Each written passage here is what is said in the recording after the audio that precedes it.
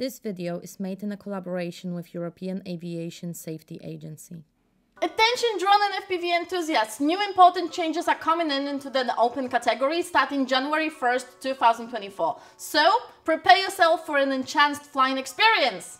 On January 1st, 2024, the full open category drone rules will come into an effect, opening the new possibilities for all types of drone pilots, like you. Now, here's what you need to know.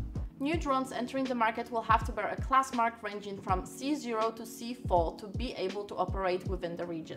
This obviously doesn't include the self-built FPV drones.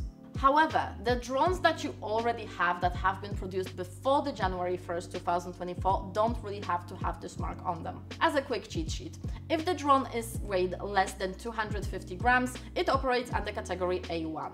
And for drones weighing less than 25 kilograms, they are operating under the class A3. And for those drones, you still need the A1, A3 license, which in most of the European countries you can actually get online.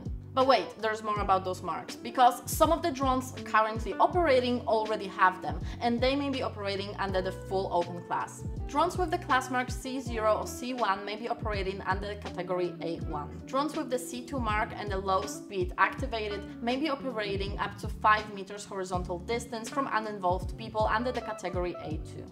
If the low speed mode is activated, you may fly your drone up to 30 meters horizontal distance. And finally, drones with the class marks of C1 to C4 may be flown in the category A3.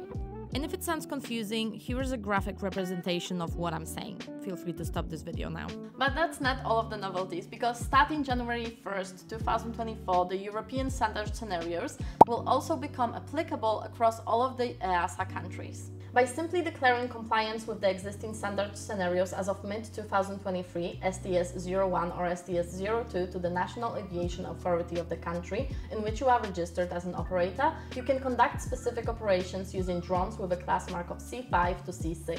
And that means that the operations based on the national standard scenarios will no longer be applicable. But if you don't have a drone with a mark of C5 or C6, you can still use the predefined risk assessments. These risk assessments mirror the requirements of the standard scenarios right now, except the class marks. These PDRAs require the operational authorization issued by the competent national authority, but they are generally designed to streamline the process.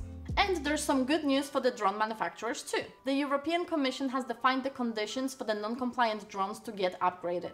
Those manufacturers can submit themselves into the conversion process. All they have to do is to demonstrate their conformity with the current regulations. This means that your existing drones can be compliant with the current regulations if you choose to do so.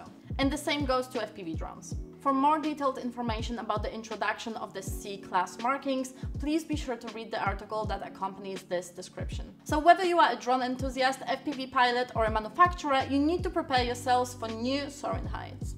Thank you very much for watching and enjoy flying your drones.